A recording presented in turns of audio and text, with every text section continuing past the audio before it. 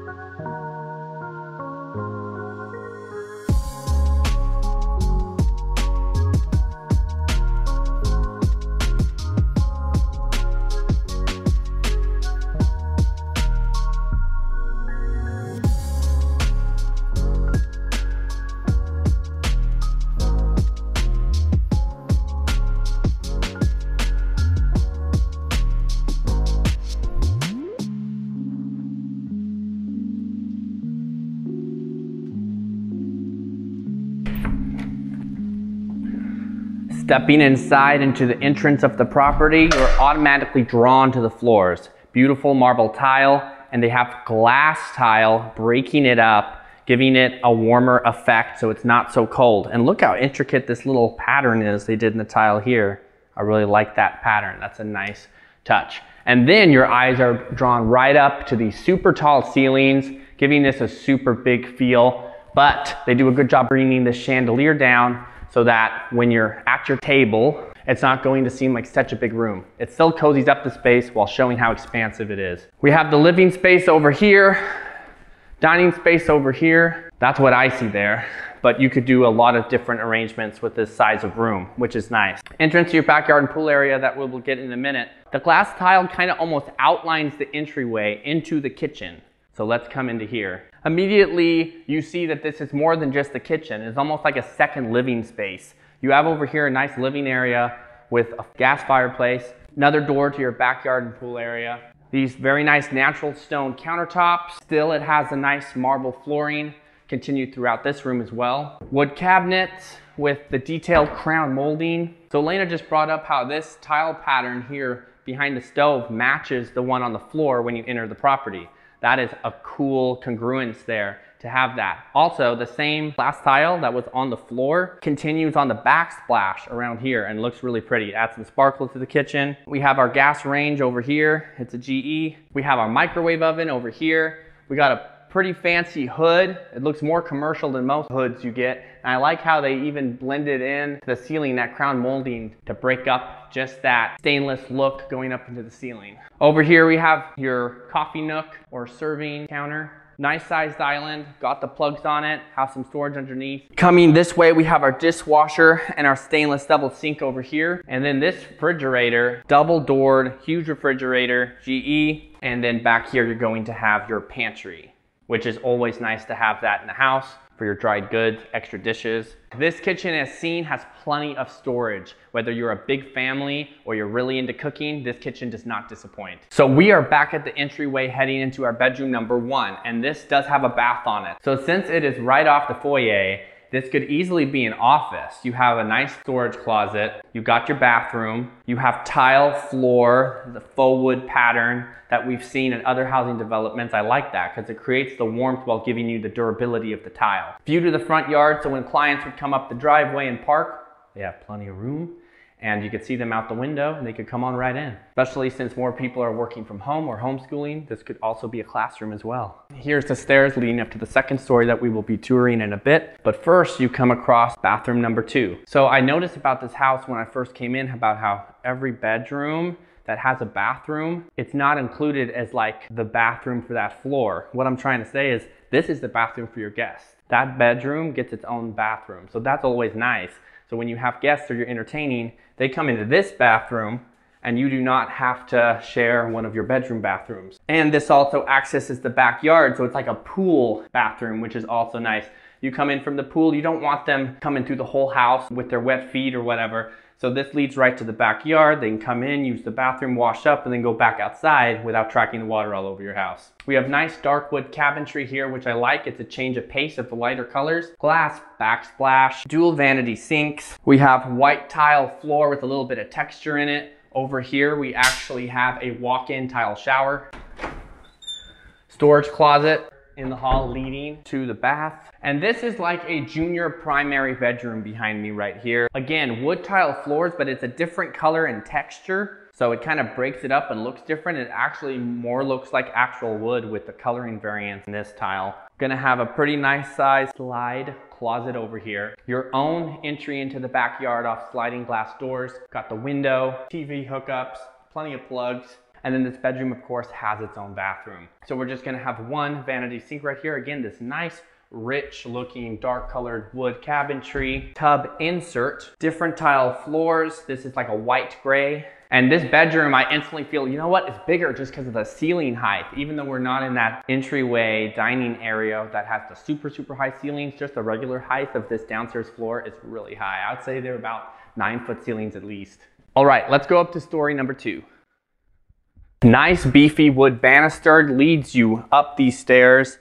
The way that they slope the staircase and the height of each of the treads is really easy to walk up. They have some beautiful wrought iron spindles on this staircase and on the banisters, which is really nice. They grabbed my attention instantly. And I like how they even made them the gold color and not the typical wrought iron color that you would see. We're continuing upstairs on the landing. This is a nice, this could be like a chill lounge area that we see in some of these bigger, fancier homes. You have like a couch here, TV over there, almost like a second den. This is the first bedroom up here, right off of that lounge area on the landing. We're gonna have, again, tall ceilings, even though we're on the second story of this house. We have a nice slide closet.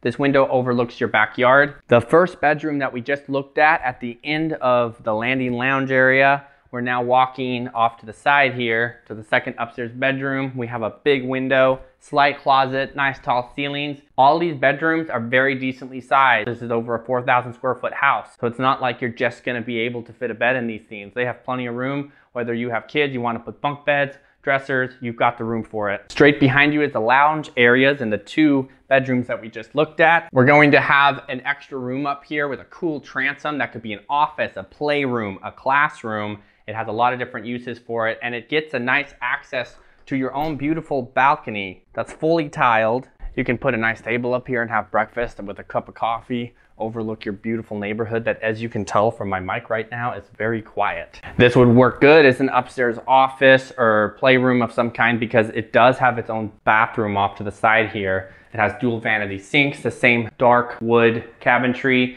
glass tile surround. Little window up there is nice, brings in some natural light. Big mirror, and it has a tub setup and a toilet in the water room, which that's interesting, but you still get that separation. So I'm coming down the hall, overlooking the beautiful living space with these tall ceilings over the banister. We have a secondary set of higher windows, which is nice because it adds light to this landing area as I walk across and come into bedroom number 3 of this upstairs area. Each door of this house is oversized. If you haven't noticed that watching the video right now, this is a way taller door than your typical door. Everything is just a bit bigger in this house, making it more grand. We have a nice sized slide closet. We have some baseboards, and not just your typical plank wood baseboard. This actually has detail in it. it's been mitered. We have a window here, central heat and air throughout this house. And let's come on into the primary bedroom. Has a grand entrance, double doors, leads into by far the biggest bedroom in this house. And it has the same nice baseboards with the mitered woodwork in it. It has some sconces. It has lots of nice windows. You can tell this is the perfect area for the bed, not only because of the sconces, but the fact that it gives the little windows up high so your headboard doesn't block them. That is a nice touch as a developer. We're gonna have big windows and your own balcony overlooking your backyard. I would like to mention before we come down this nice hallway, switching back to the marble tile that we saw downstairs, this whole upstairs has been carpet from the stairs up. That makes it much cozier instantly. You don't even really notice it, except, hey, this is a place where I go to rest. This is a bedroom area, and that's one of the aspects that makes that switch. So coming on down, we're gonna have two big sliding mirrors leading into the his and her closets. I haven't seen a closet set up like this leading into a bathroom before, so it's cool to see. I like it, how set up it is. It has instant access to his or her clothes. We're going to also have dual vanity sinks, but on opposite sides, so you kind of have a his corner and a her corner. We have the same dark wood cabinets brought into this master as well, just more of them. You have your actual water closet with a fan, big spa tub with a window, and then your walk-in shower. What more can you ask from a primary suite with the big closets, big bathroom, and a big place to lounge, put your bed, even a balcony to overview your backyard. Before we go downstairs into the backyard, a couple quick things I forgot to mention. Crown molding. It instantly makes this place more grand when you enter the primary bedroom. And then I'm not a big fan of ceiling fans, but this one was done pretty right if you're gonna have one. It's just a nice looking wood ceiling fan. All right, we're now in the backyard under this nice tall patio. You have a nice covered area to put a couple tables, have a party, a gathering. You could even have your barbecue here, a little fire pit that's propane or gas, because there is gas on the property. Right here on this patio, we have the doors coming off of the main living space. When you enter the property, we have the junior primary bedroom over here. We have the secondary living space, kitchen over here. So lots of different ways to enter in the backyard again, which is nice, even though it's not a large backyard. If you're serving food, you want people to be able to come into the kitchen area and get their food. Or you can bring the food out instead of going around through the whole living space. So just well thought out little things like that. It's a very functional floor plan. While this lot is a good size, it's a big house with a big driveway and a garage. So you're not going to have the biggest backyard, but they utilize the space well. And one of the things they did is they give you a pool. This pool behind me is big and it's deep, and it looks like it even has a little lounge area that you can chill out in. And it has a couple shelves. Let's talk about the view real quick. Nice view, and it's private. You're up on a hill, so you're not gonna have neighbors looking into your yard, so it's a very quiet, private area. As you can see behind me, great job by bringing in vines, raising the fence to add to the privacy. Nice fence over on this side with some trees. Got some simple wood chips, a little bit of grass here and there, all giving it a typical backyard feel that is coherent. Over here we have a nice sized side yard. You could put a storage shed over here. This would be a nice area for your dog to play if you had animals. It also honestly could have a bigger fence installed, and you could park an RV or something in there. Probably a small RV and a trailer could fit in there, or another car, but I don't see that you need that because this has a 3-car garage. Speaking of which, let's go check it out.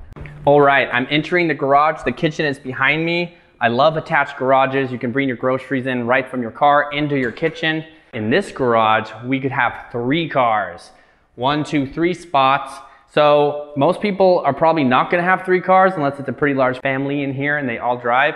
So one of these areas could be turned into a little gym. It could be a shop area. And this garage is nice because it's actually finished. It's gonna have insulation and it's sheetrocked. The garage doors are fully automatic, as you can see. Both of them are. And then it has a nice epoxied flooring as well. So they didn't just leave it. So it seals it. You can get some oil on it. It's not gonna hurt the concrete. The garage doors are nice too, and even have glass along the top, which brings in light so you don't always have to flick a light on. And since this house is larger, it has 2 water heaters, making sure that you're always gonna have hot water in this place. This door is a side entrance on that side yard we saw with the side gate. With us today, we actually have the listing agent, Caleb, here. He was awesome to let us come out today and tour his beautiful listing. We appreciate it. We had a lot of fun. Clovis is a great area.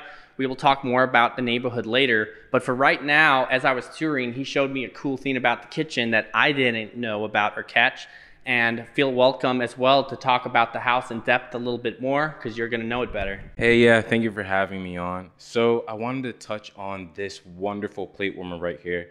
As they've shown you, this is a very nice and well-lit chef-style kitchen. And as you can see here, if you were to turn this on right here, the light comes on and it warms your food. So that way, when you cook the food, it doesn't go cold. So to talk more about this community, it's actually a really close-knit community. Everyone knows each other and everyone's really nice and really close together. And if you were to come into the community, you would actually notice that there's no gate, which is abnormal for a big community like this.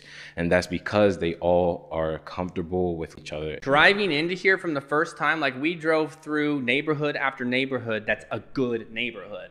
So it makes sense on what he's saying. It was great that he brought up that point that I've noticed that as well driving in. There's no gate yet. It's a gated community. It just doesn't have that part where you go and punch in the code and the gate's open. It's because it's probably not necessary because you're deep in a good neighborhood upon neighborhoods. Something awesome to know too is Caleb, how old are you? I'm actually 19. He's over here 19, crushing it in the competitive real estate market. Hats off to you. He gave me some nice lead gen advice today, which I appreciate because that's always a new agent's #1 problem is just getting those customers and getting your name out there. As we were doing this house tour, he was in there cold calling people, making sure that he gets through his lead generation of the day. And it's just inspiring from agent to agent to see. It'll make me go home and work harder, dial some numbers, send out some mailers.